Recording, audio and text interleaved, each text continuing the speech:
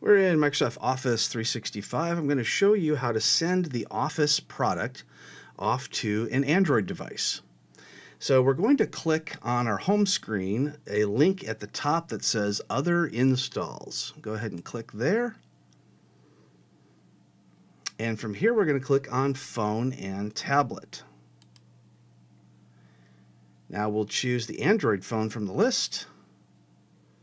And we'll make sure it says Android here at the top, or you can change to a completely different device if you like. And then we'll click on Get App. It's going to take us to a whole new screen. And from here, we can either send a text message with a shareable link or an email. Let's go ahead and send an email.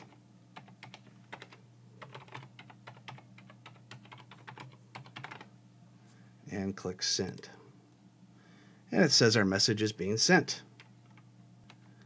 Once you get that email, make sure you open up the email and the link from your Android device. Don't try to do it from a regular PC or from another type of phone, because it's going to take you right to the store where you can download the software. And you also want to make sure you have your username and password ready for Office 365, because it will prompt you for that when you try to set up your email. I've received the email, and you can see here a link to a whole bunch of different products.